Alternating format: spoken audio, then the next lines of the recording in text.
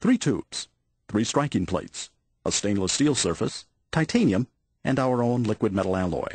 3 identical steel balls are dropped on the individual plates simultaneously.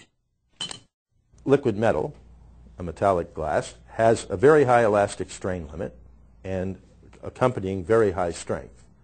To put it simply, the high strain limit makes liquid metal the world's premier spring material.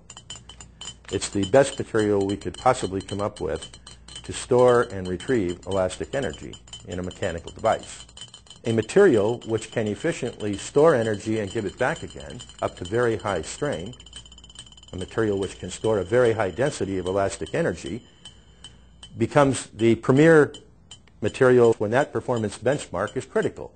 Any material which can efficiently store elastic energy up to very high densities is superior to other materials in that respect, will be the premier material for those kinds of applications.